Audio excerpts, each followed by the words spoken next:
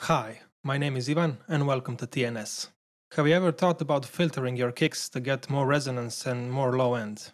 If you haven't, here's just one way that you could do it. Let me play the drums for a second.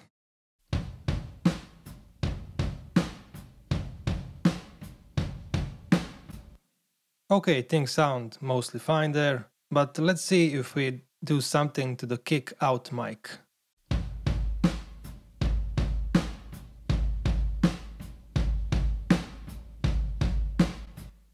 Suddenly we get a lot bigger low end and a lot more resonance down there in the bottom. Let me solo those two kick drum mics. This is the kick in mic. For me that has enough of top end.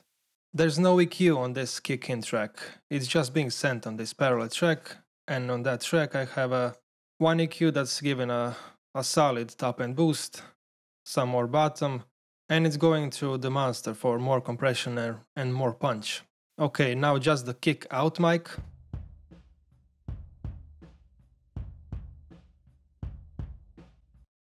There's actually a lot of low end there. Let's try and combine those two tracks now.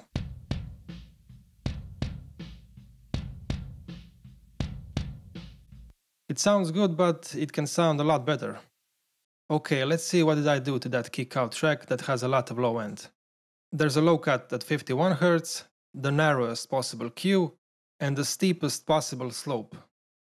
Let's hear that kick out track in solo now.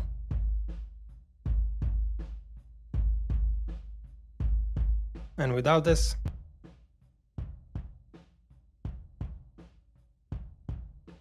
And back in.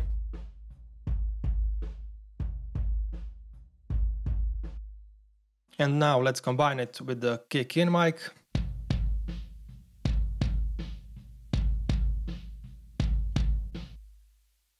If you have never done this before and it's hard to visualize this from this AirEQ module, this is what's kinda happening. Again, you low cut the kick, and the more steeper that Q gets, the more resonance you get. Listen how you can make that kick out mic really sing in a lot of frequencies down there in the bottom.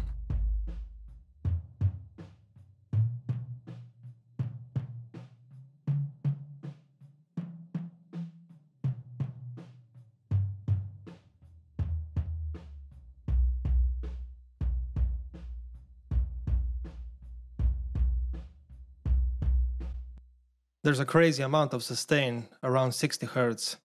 Let's bring it back to where it was, around 50 or 52.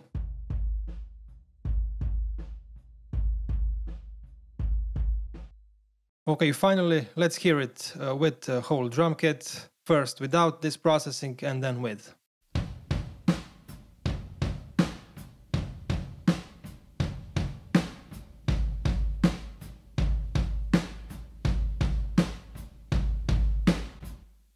So next time when you're lacking some low end in your drums, or in your bass, or in your synths even, you can try filtering and exciting some resonances. If you like this video, please take a moment to like it, to share it, or subscribe to my channel for more content like this. Thank you for watching and bye.